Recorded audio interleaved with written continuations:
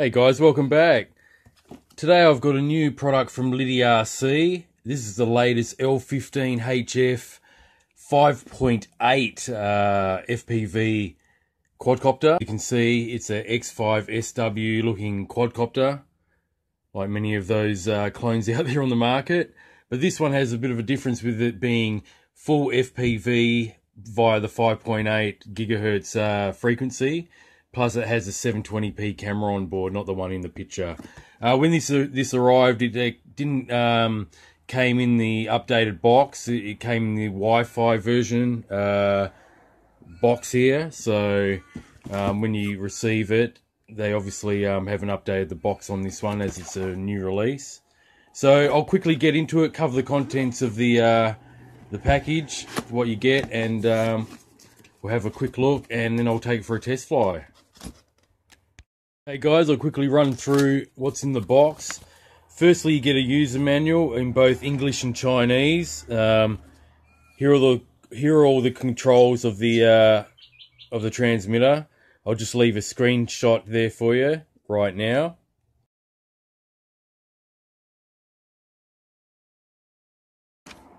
So there's the 3 different models you can get. This would be the 4th. This user manual doesn't cover this actual 5.8 gigahertz FPV model, as there is no instructions relating to the FPV monitor and such. The transmitter takes 4 AA batteries. Basic instructions here, it's only a few pages long, guys. Covers the 1 key return, headless mode function. It's got altitude hold as well. Okay, so very basic instruction. That's the Chinese part. It's only a couple of pages. So you get the 4 extra set of props and the USB charger to charge it up via your computer. Okay. You also get your legs, landing legs, and prop guards, and a tool, screwdriver to put it all together in this one. You also get a 4GB SD card and the SD card reader, so that's pretty neat that they include that. And here is your cable for the monitor down here. I'll grab that in a minute. And here's the 720p FPV camera, guys. It's tiltable. It's got the little antenna on the side here, omnidirectional, to relay the signal back to the monitor, and a plug that goes into the drone, so it's powered by the quadcopter here. Alright, also has the SD card slot to record your flights with that 4GB card that I just showed you a second ago, and it just it detaches onto the bottom of the quad, which I'll show in a minute. And here is the FPV monitor, guys. This has a sun shield on it, and I can turn it on with I already charged this up, guys, so you can turn it on here via the on and off switch, and it wants to pair to the quad, so I'll show that in a second. Comes with a little dipole antenna here, just there, and that's basically it, guys. It's got a little slot here to slot onto your phone mount. So here's the LiDi RC quadcopter, guys. Looks really nice in the metallic red. It's like a candy apple sort of red here. Get a little LiDi RC logo on the top. It's a little bit smaller than the X5C shape. I already put the camera mount on there earlier. You've got your on and off switch there and the plug for the camera. It has a 650 milliamp hour 1 cell, guys. So it should give it a pretty good flight time, probably about 8-9 minutes, I'm guessing. I'll test that out in the field very soon in the second part of this video with the standard white plug that comes with the SEMA version. So if you've got heaps of X5C lipos, you can easily use it in this quadcopter, which is great. I like ones with common batteries that you can use on other quads. I don't really like those proprietary ones too much. So that's basically the look of the quadcopter, guys. So this is the FPV camera mounted to the bottom of the quad, guys. It just connects via those two little arms there onto the mounting plate. Very easy to do, and you just plug the cable in. Well, okay guys, I'm going to go charge that LiPo up in the quad, put some batteries in, and we'll take it for a test run. See how good the FPV range is and the flight range as well. So stick around for the on-field flight test. Okay guys, I'm down here at the field with the little LiDi RC L15HF. I just wanted to show you quickly the FPV screen on this. You put it on via the little alligator clip. So what I noticed about this FPV monitor when I'd done a quick test of it at home before coming out here to the field is that it seems like it only has one channel that is only suited to this quadcopter. So I'll quickly turn the quadcopter on.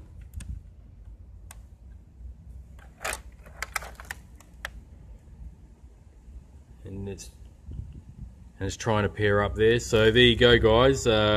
There's a visual from the camera, the 720p FPV camera on the quadcopter.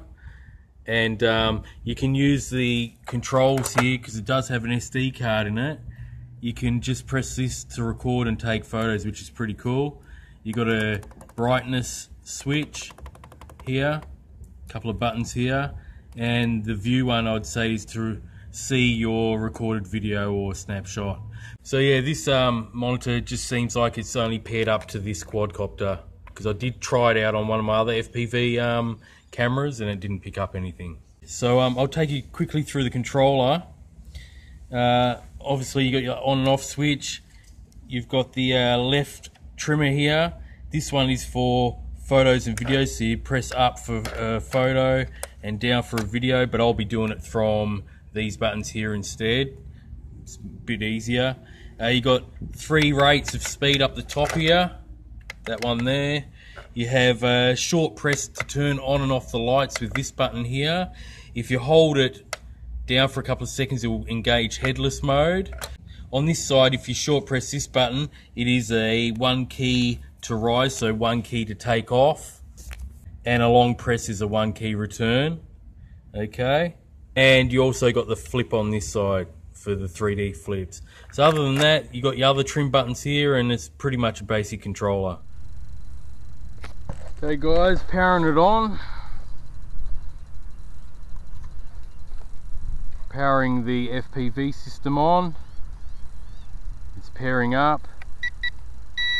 Quick up and down on the control.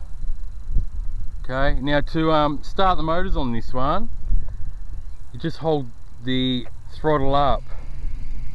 See, just like that. And to turn it down, you just hold it down. So I'll do that again. You just hold it up, let go, and it starts. Alright, so I'm going to start the stopwatch. Let's go for a flight. So auto takeoff.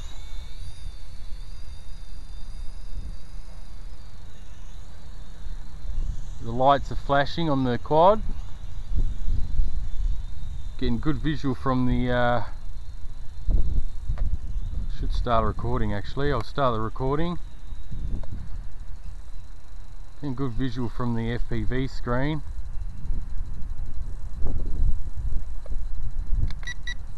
Put in rate 3.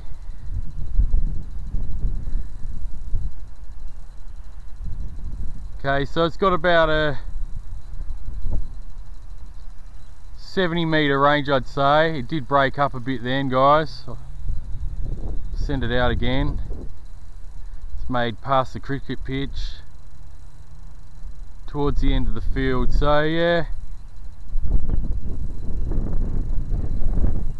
I'd say about 80-meter range of FPV with this one.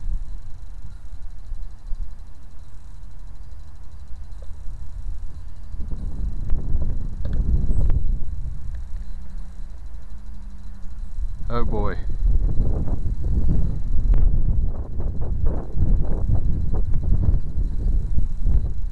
And it flew away from me. think it landed. I hope it did. It looks like it's in a tree here, guys, so had no control there. I can see visual here where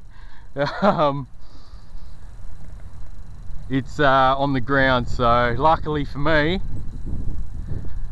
it's had a bit of a flyaway there. It just wanted to go up. It's got altitude hold and just wanted to keep going up. So I'm lucky for me it is on the ground here, guys. I'll just run towards it. That was a close call, got pretty high up that tree. So yeah, keep this thing pretty close, guys. Okay, I was way over there, about 100 meters away from where it landed. The FPV camera has come off. Alright guys, I found it underneath this tree, which was quite easy. I found the quad, as you could see before, but this detached from the quad. The FPV camera came loose and it took me quite a while to find it amongst all this needle grass here. Ended up finding it just tucked into this recess of this trunk of the tree root. So alright, so as I was saying, you know, that's about 100 meters away.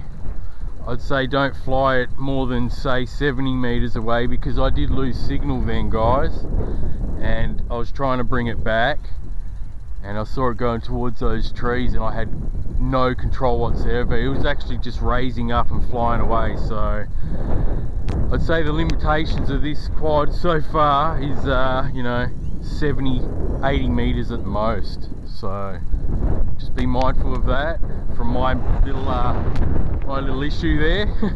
Learn from this review. Alright, so I'm going to continue to fly this thing. It's picking up a fair bit of wind now, but we'll see how it goes. I was using this screen, I kept it on because it had the last image that the camera left when it got unplugged. So if that ever happens to you, keep your screen on, don't turn it off, and that sort of helped me, sorry about the wind, that sort of helped me find where it was. Okay, so I'm just going to keep it in close range for the remainder of this review. Okay, I learned my lesson just then. Okay, this is a good place. I'll just fly around this area. Alright guys, so let's rebind this. Plugged it back in, the camera. Up, down. Okay, turn the monitor on. I did use a bit of power. It's down to 2 bars now by looking for the camera in the ground there, along the ground there. So let's start another recording. Okay, so throttle up and let go. Make sure I'm in rate 3. Okay, I'll keep it close quarters.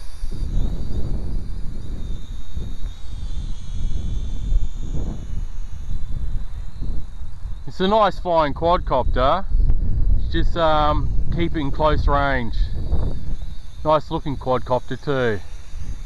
The lights are always flashing on the back by the look of it. On this one, that's not an LVC warning. Alright, so let's try a flip. Okay, so you get the 3 beeps for a flip. Nice quick flips on it. Bring it close towards me because there's a bit of wind. Okay, so it has got altitude hold.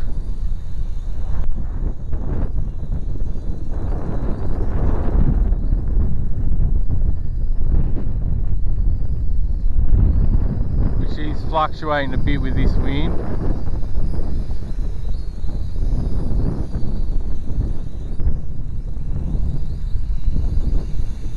So got a 720p camera on it. Try to take some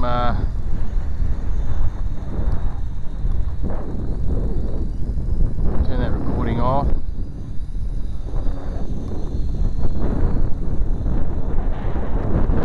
Take some photos with it. Bring it back towards me.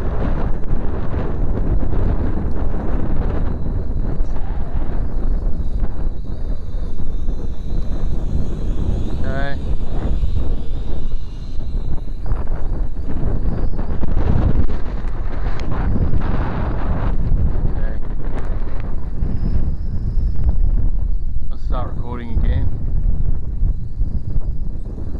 Tends to dip a little bit with this wind, see that, on full pitch, and then once you let go it levels out. So that, see how it's diving towards the ground there, and then it raises up. Okay, so what I might do is we'll try a headless quickly. Oh, I used the wrong button. Okay, what I might do is just try headless quickly. Yeah, and that's working. Come back towards me, so.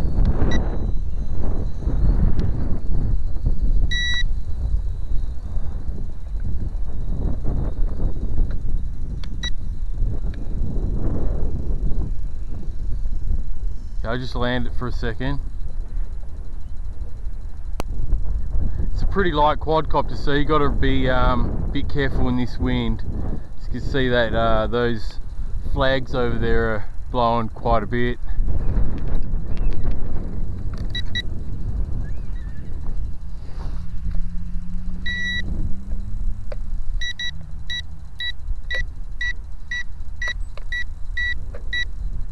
Okay, so I've done a gyro calibration there by 2 sticks to the left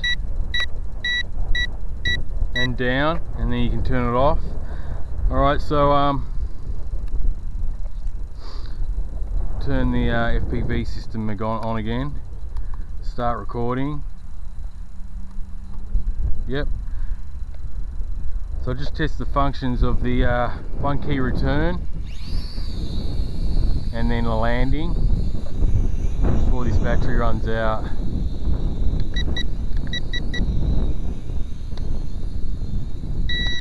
So 1 key returns a long press.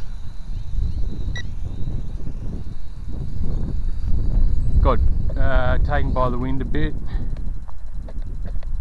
Oop.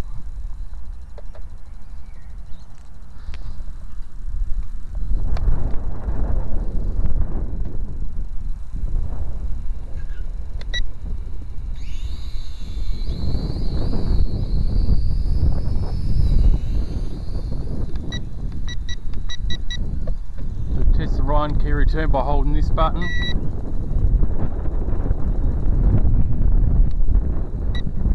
That's not really working too good in the wind here.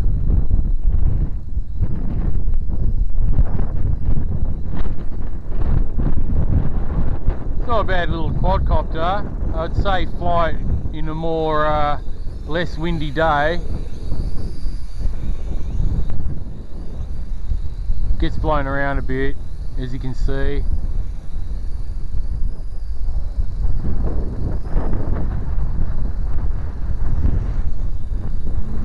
But the image on the screen is pretty good. I'm just hovering up there for a minute. But it dips a lot, I've noticed. See, when you give it full pitch, he just wants to dip. It's a bit, that's a very long dip down just by holding it forward for a few seconds, you know, and then it'll just even out. So in that way, it's a little bit difficult to fly, you know. You've got to really, see now it's taken off a bit. So with the wind, so yeah guys, you know, it's got too much of a pitch on it. at that. And that will end up in a little soft crash there. So yeah, maybe it's a good one for more indoor flying, or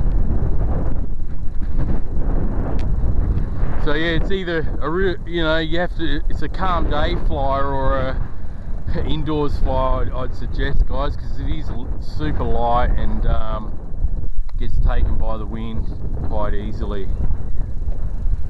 So I've pretty much run through the options so far, and that's pretty much it, guys. I was going to try to do a few flips and that, but that's the battery life. So I'll stop the recording here, turn everything down, turn everything off here. So yeah, it's not a bad quad, but it's got flyaway issues, guys. So that's one key that I'd like to mention. At the start of this video, you can see that I got about 80 meters away, roughly. I was bringing it back down that way, and it just took off towards that road over there through the trees. And luckily for me, I mean, this is a maiden flight review, luckily for me, it fell through those trees down to the ground so I could retrieve it. And I did have to look for the camera, because that does detach off rather easy. So look, I'd recommend that it's an indoor flyers, guys, or absolutely no wind. Just keep it close to where you are, don't fly it too far away. It flies pretty good, pretty much like an X5, just on a smaller scale.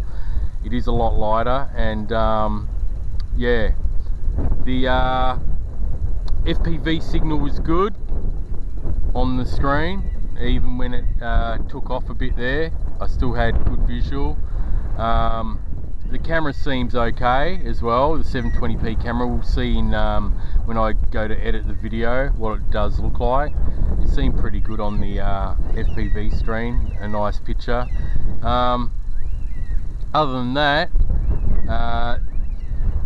I don't really like how it pitches towards the ground with very little forward pitch. You just hold it down as you're flying for, you know, a couple of seconds, and it just wants to dive bomb. So anyways, I'd like to thank RC Moment for providing this LiDi RC L15HF for review today.